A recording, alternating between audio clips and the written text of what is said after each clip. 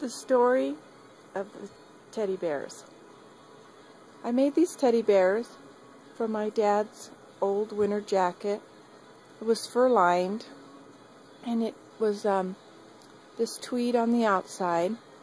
Inside, it had the removable quilted liner that I made the vest out of. My dad's been gone for 18 years this past June, and I wanted my children to have something to remember my dad by. They are jointed teddy bears, and like I said, the fur is out of the fur lining on the inside of the jacket.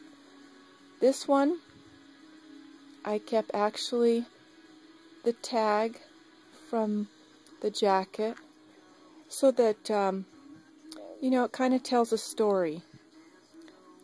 This bear is for my oldest son, and on the inside I put made for Andrew Luke Glotch, second grandson, and on this side the bear is called my Nano 2 because he's the second. This bear is made for my youngest son, which is my dad's third grandson. Same thing.